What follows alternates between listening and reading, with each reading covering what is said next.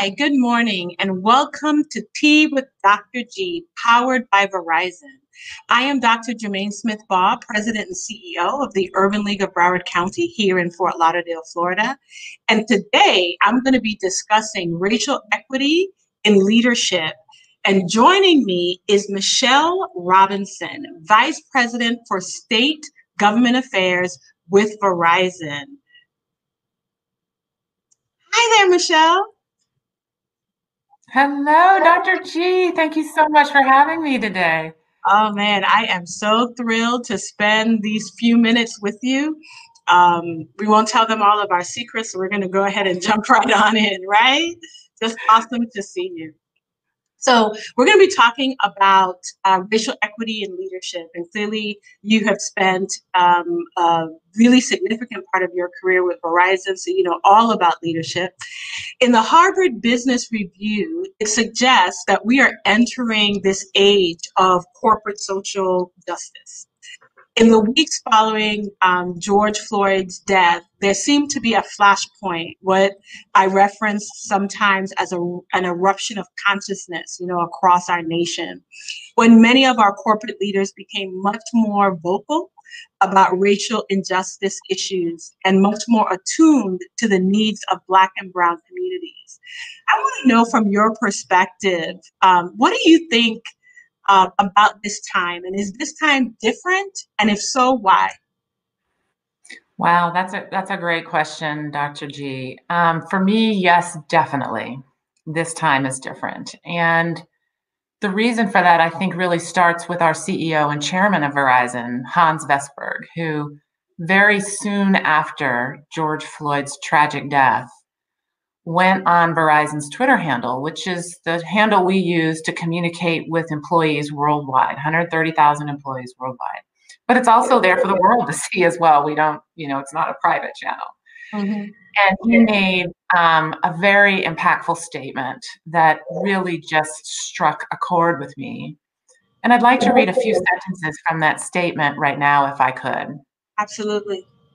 The events unfolding across the country that are rooted in hate are contradictory with our beliefs as a company and leave me with a feeling of regret and sadness.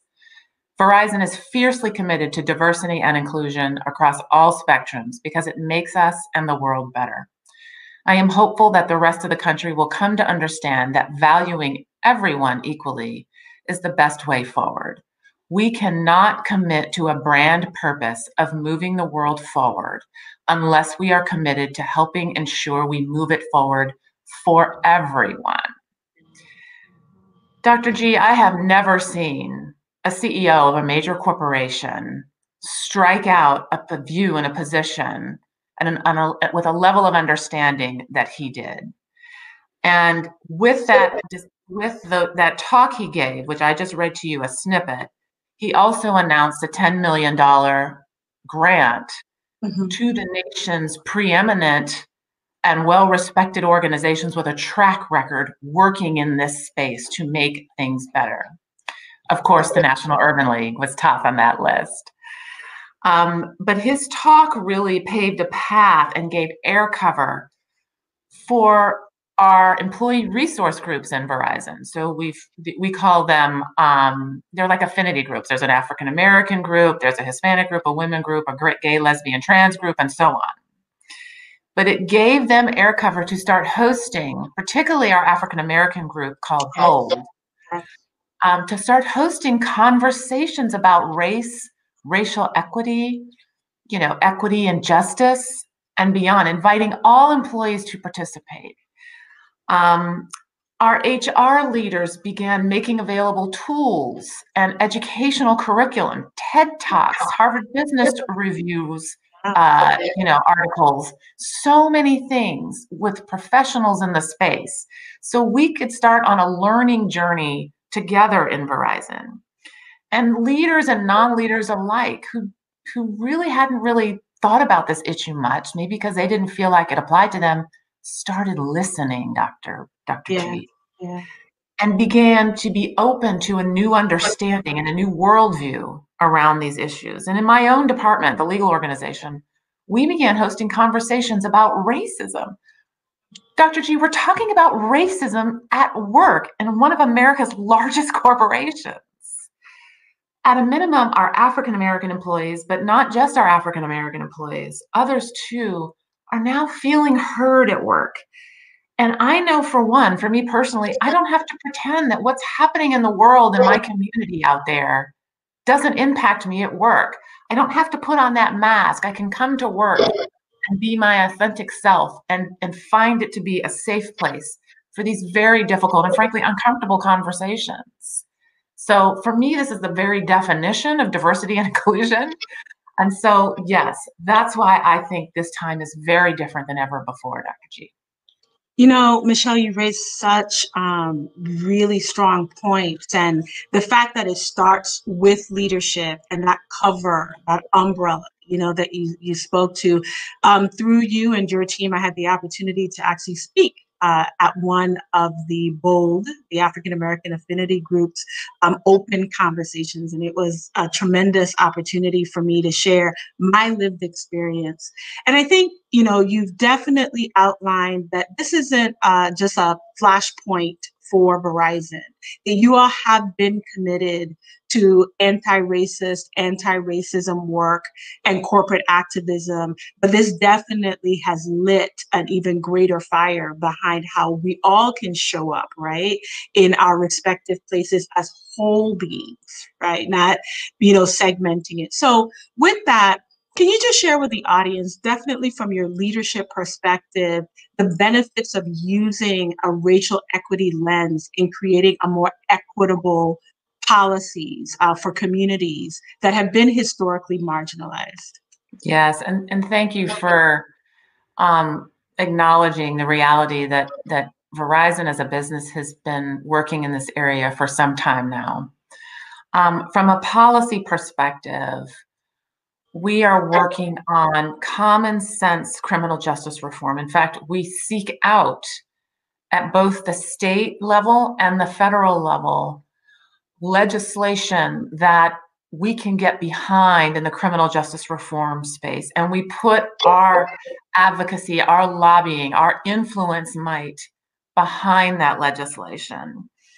It's so, unless we change the laws and the policy, the criminal justice system has no chance of figuring out how to stop disproportionately and negatively impacting Black and Brown communities. And so we're very proud to have been doing this work for some time. But Dr. G, I'll also share that we do so much more, right? And in the volunteerism space, our attorneys in Verizon are encouraged and do pro bono work with organizations working in this space around the sealing and expungement of criminal records for the formerly incarcerated individuals. We are partnered with the Campaign for Fair Sentencing of Youth to make sure that those youth sentences, which so oftentimes are so unfair for children, are not any longer, that they're fair and they make sense. All employees this recent election were encouraged to engage in a volunteer way on voter education. We gave all of our employees a half day off on this recent election day to go vote or engage in facilitating the voting process for others. In the philanthropy space, Dr. G, our marquee program is Verizon Innovative Learning.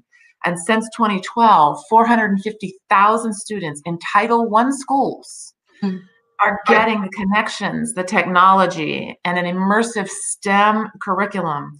We've invested over $535 million in market value to STEM education. And yesterday, we just expanded that program, creating learning pathways for teachers so they can be the very best they can be in this all digital teaching environment that they're in, right? Dr. G, our business practices, we have the Verizon Distance Learning Program in direct response to the pandemic, which provides affordable internet connections and solutions to 38 million students across 40 states and the District of Columbia.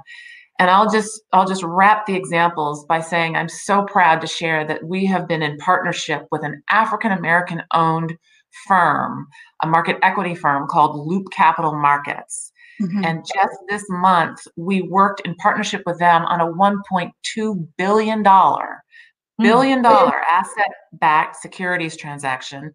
And in September, we worked with them on a $1 billion bond issuance focused on environmental sustainability. Dr. G, here's my point. This is what we call in Verizon allyship, using our corporate position and our influence and the work that we do to give rise to others. And all of these things I just went through in some form or fashion are doing that successfully. What we know in Verizon is our employees don't just come to work with us and get a paycheck. Investors don't just invest with us because we're a great stock to invest in. Customers just don't buy from us because we have world-class products and services.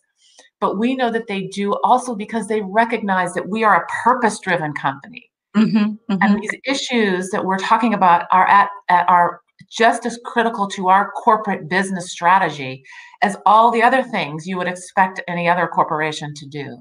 So we think that the two go hand in hand, and they position us for long-term sustainable growth. And so that's why it's important to look at these things through the right lens and bring it into your core business strategy. That is so powerful. And just the idea of understanding that all of these areas have a great level of intersectionality. Yeah. And it is that intersectionality is what allows us to propel real strong policies long term. So as we wrap up, you mentioned voting. We cannot leave this conversation today at all without talking about the historic nature of the voting process that we just experienced. I often say in the company of women, magic happens, and we have all kind of magic going on right now. And given our nation's progress, Black Americans in particular, have made remarkable strides. And we have to recognize the extraordinary historic achievement of Vice President-elect Kamala Harris. Just have to sit in that for a second, right? Mm-hmm. I just want you in our closing moments here to speak to what do you think it means to our generation as leaders in our communities, as wives, as moms, to have her coming into the second highest office in our nation? What does it mean for our generation and for future generations of Black female leaders? Well, I guess I want to answer that question in the following way. And that is, when I was in my youth, I learned that an African-American woman by the name of Carolyn Moseley Braun was the first African-American woman elected to the United States Senate. And somewhere in my youth, and in youth, we tend to be selfish. I sort of took a second to go, wait a minute, let me put the boy chasing and the partying and the fashionista stuff aside for a second and think, wait a minute, I didn't know that could happen, mm-hmm. right? Mm-hmm. And then it caused me to reflect on, what is my mom doing? Well, my mom is a trained architect and urban planner and worked in the profession her whole career. Mm-hmm. Well, that's pretty amazing too. It caused me to look at the other women in my life and figure out what they were doing, all because I learned about United States Senator Carolyn Moseley Braun. Mm-hmm. Mm-hmm. And it caused me to go, well, what the heck am I going to do? Right? And it just like our CEO gave air cover for us to work on racial equity and racial justice, Carolyn Moseley Braun, as a member of the United States Senate, gave me the air cover to go, well, what the heck am I doing? And it freed me up to be bold and to be thoughtful about where I wanted to be. And frankly, Dr. G, that's part of the reason why I'm sitting here with you today. And so when I think of Vice President-elect Kamala Harris as a biracial woman elected to the second highest office in the land, I know what that means for all the youth out there, the African-American girls, the Asian-American girls, women in general, young women in general who are going, wait a minute, that actually happened? That just happened? Yeah. What am I doing? That's the importance of it for me. And frankly, I'm inspired by her too. I mean, I'm in a career that I've been in for a long time, but suddenly I feel like, well, what more can I be doing to be an example and be that shining, beaming light of hope for so many other young people. So it is so meaningful on so many levels. And I appreciate you asking me the question, but that is what it means to me, Dr. G. I'm going to tell you, I'm going to affirm for you that you are a bold, beaming light.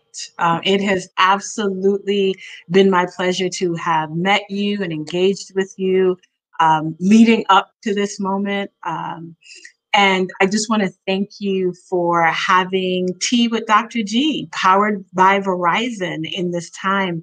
Your investment in our Advocacy in Motion initiative, that's what we call this, enabled us to launch this series and advance our work to promote racial equity with thought leaders like yourself and across South Florida. So you are giving us platform to be able to engage so many more individuals around this race equity work. And for that, I and the Urban League will forever be grateful. So thank you. And I want everyone to stay tuned for more Tea with Dr. G. And we just appreciate you, Michelle, for being with us today. Thank you for having me.